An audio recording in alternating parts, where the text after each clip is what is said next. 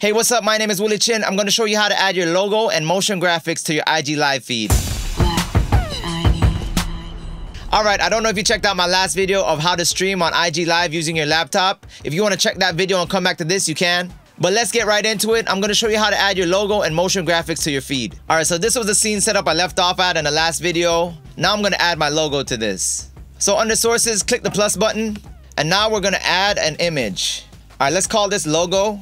Click OK. Now click the browse button. Now locate the logo that you're going to use. Select it. Now click open. Now click OK. You have to make sure your logo has a transparent background and saved as a PNG. So now my logo is in there and I could actually move it around and place it where I want it. So that's how you add a logo. Let's add some motion graphics now.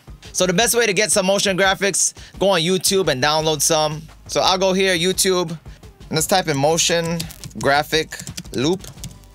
I think I want some dust particles. This looks cool to me. Click the share button, copy the link, and let's go to this other website called keepvid.works. Now press Command V to paste down the URL you just copied. Now click download. After this processes, come down here and click downloaded video.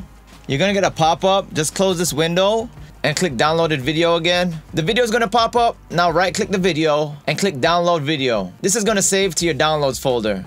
Now we have the motion background we want to use, and let's add it in now. So under sources, click the plus sign again, select media source, title it, click OK. Now click the browse button. We're going to look for the motion graphic in our downloads folder. Make sure you have this loop button checked. Now click OK. So now you can arrange this how you want it, and this actually works like layers, so I'm going to drag this to the background. Now I'm just going to rearrange this how I want it. So basically you're going to click and drag and rearrange this to how you like it.